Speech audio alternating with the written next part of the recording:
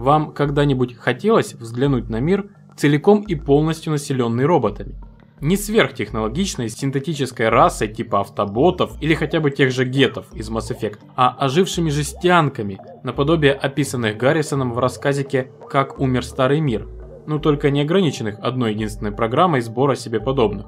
Так вот, наш сегодняшний гость – Machinarium. Именно об этом. Авторы данного рисованного квеста, чехи из амбициозной студии Amanita Decision, известны своей смелостью в создании сюрреалистичных и даже психоделичных миров, чего стоят только пейзажи из дилогии «Саморост», которую я теперь обязательно посмотрю. И да, снова привет, долгая работа над третьим сезоном. Дилогия «Саморост» уже успела стать трилогией. Так вот, в Machinarium они создали неуютный мирок, полузаброшенный город, окруженный пустыней, этакое полицейское государство, которым правят строгие, спокойные, безэмоциональные механизмы. И признаюсь, что сразу все эти серые улицы, серые дома и опять-таки серое небо вогнали меня в настоящее уныние. Происходящее на экране казалось мне типичным для квеста Квестовича в его худшем проявлении. Пиксель-хантинг, медленное перемещение между локациями, задачки типа «Угадай, какая из комбинаций 10 рычагов откроет дверь» и так далее. А последним гвоздем в гробу была неработоспособность правой кнопки мыши, уже привычно возвращающей предметы в инвентарь, из-за того, что игра создана на технологии Flash. Я открыл в браузере прохождение и начал со сверхзвуковой скоростью мчаться к финальным титрам, которых, как позже выяснилось, и нет.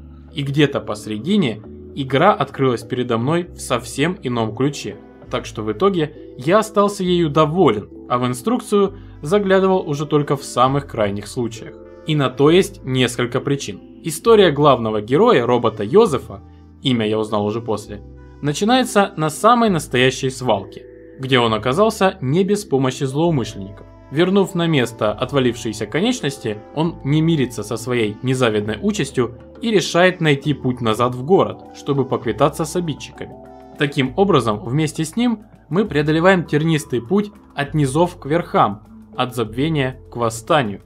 И хотя мир, окрашенный в ржаво-металлические цвета, по большей части и пустынный, то тут, то там нам встречаются интересные личности, пускай с виду они бездушные металлические ящики. Но их повадки частенько смахивают на человеческие. Присутствие одних только туалетов заставляет задуматься. Тут вам работолюди и разных возрастов, и социальных занятий, и даже, не поверите, верований. В основном, конечно, все озабочены личным существованием. Полная дамочка крутит головой в поисках собачки, тоже роботизированной. Старик на инвалидной коляске жаждет смазки для суставов. Грузный полицейский горюет над поломкой питомца. И кажется, никого не волнуют три подозрительные фигуры в черных шляпах, направо и налево творящие беспорядки. И всем тем более плевать на самый настоящий теракт, готовящийся на центральной башне.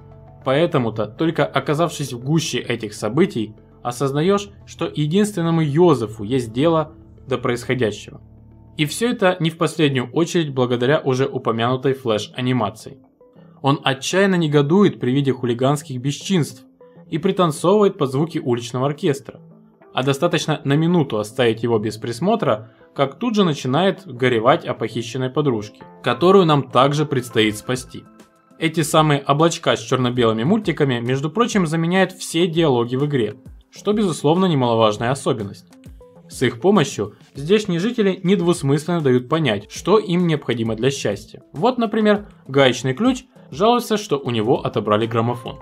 Благо, герой обладает весьма гибким телом. Именно эта его особенность пригодится для решения многих головоломок, чтобы проникать в труднодоступные места или доставать предметы с больших высот. А еще весь инвентарь умещается прямиком в его полом туловище. Ну а если что-то не получается, разработчики придумали два типа подсказок. Первый – герой просто думает о том, как бы можно было пройти экран. Над головой появляется ключевое событие, но никаких намеков, как его реализовать. Второй тип – полное прохождение экрана в виде книжки-комикса. Но чтобы его получить, нужно преодолеть горизонтальный скролл-шутер. Увы, я пытался это сделать на ранних этапах, ничего у меня не вышло. Помимо обыденных головоломок, если их вообще можно таковыми назвать, в Machinarium найдется и несколько мини-игр. Думаете, зря в одной из локаций стоят ржавенькие игровые автоматы? Вот таким образом, самое что ни есть аркадная аркада Space Invaders попала к нам в передачу. Или вот вам забавная адаптация крестиков-ноликов. А практически в самом конце нас ждет лабиринт с 3 десятками врагов, которых придется перестрелять, чтобы излечить от вируса главного в городе робота.